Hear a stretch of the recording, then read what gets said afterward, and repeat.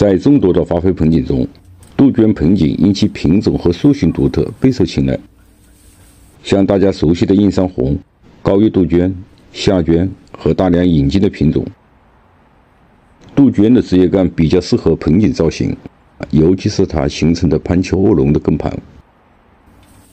这是一棵夏鹃，与高叶杜鹃的特性极为相似，萌芽能力强，生长也比较快，有很多发色品种的分支。培养这个夏鹃是看中了它的根盘。培养盆景首先是养根，这一棵前后用了7年时间，其中大部分时间用在培养根盘上。经过反复修根调整，形成了现在这种过渡自然、8盘粗根的根盘。这里有个小提示，在买盆景装材的时候，不仅要看枝干，更重要是看它的根盘。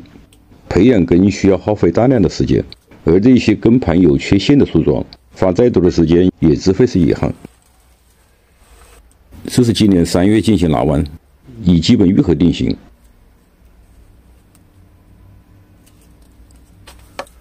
这个夏鹃的根盘基本形成，往后的重点是培养枝干。像这种成型不理想的枝干，可以分多次进行蜡弯调整。杜鹃的树干比较硬，但愈合能力还是比较强的，适合开口蜡弯。在进行造型前，把树干的接口修正好。像杜鹃类的树桩，要等完全成活之后再修整接口，这样才会形成完全的愈合。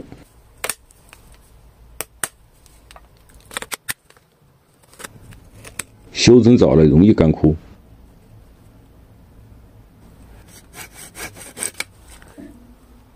像这种过渡接口不愈合是比较难看的，把接口修整成一个斜面，以后形成过渡才会自然。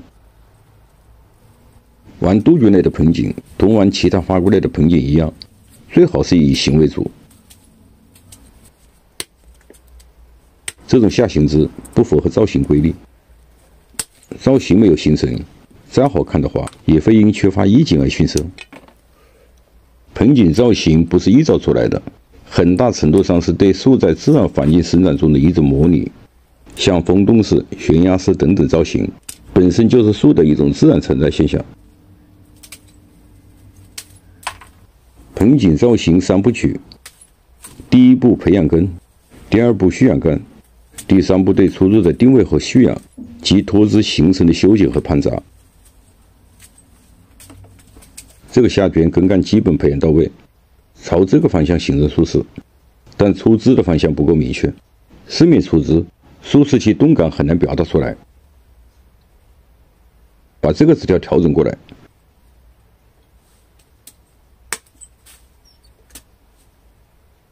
顺应主干的方向，对其他的枝条也按次调整，形成一个枝条统一的流向。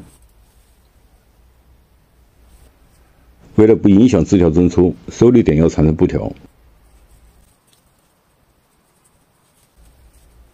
蜡弯受力的要点：用食指勾住弯曲部分，大拇指按压，这样蜡弯受力均匀，基本不会折断。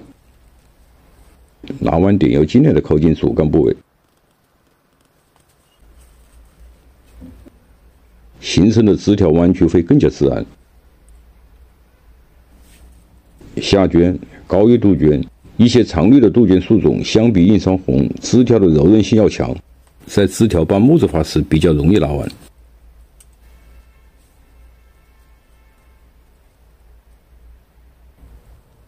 对一些稍粗一点的枝条，可以像这样采用半盘扎半吊蜡的方式。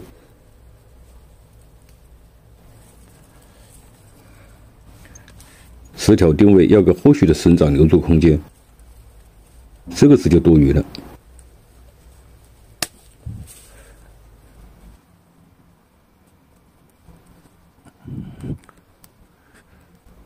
像这种重复枝不要留。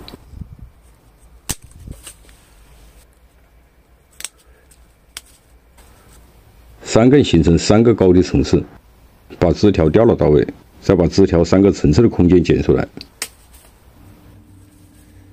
杜鹃类的盆景比较耐修剪，正常的修剪因品种不同，方法和时间段有所不同，基本上是围绕花期进行。夏絑和高月杜鹃的花期一般在5至6月份。修剪主要分3个时间段：早春结合整形进行修剪，剪掉木质化枝条会发出更多的侧枝。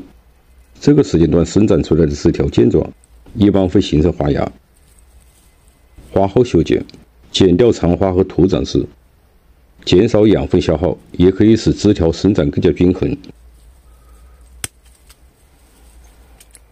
冬季修剪，对一些生长过密的枝条进行疏剪，过长的枝条剪短，控制生长，让盆景储存更多的养分。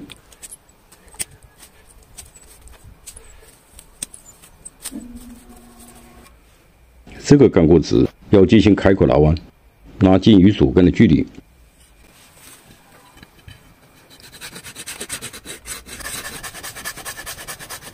干粗深度可达2/3，用双线搅和，这样受力更加均匀。拉弯的角度不够，可多开一条口，锯口要完全吻合，才能形成愈合。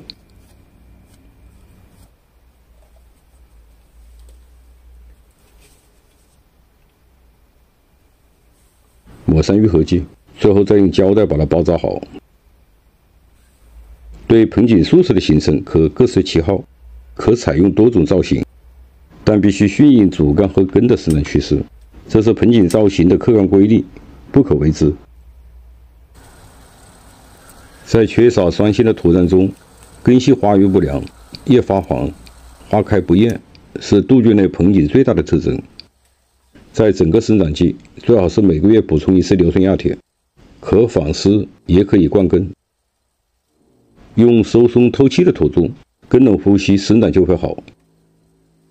杜鹃类的盆景不要用生盆种养，上干下湿也是造成盆景生长不好的一个重要原因。施肥不要过浓。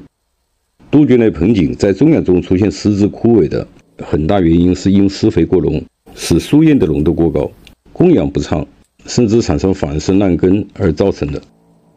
在生长季3至7月份，每隔半个月施1次含氮磷钾的有机肥，保肥勤施是种好杜鹃类盆景的关键。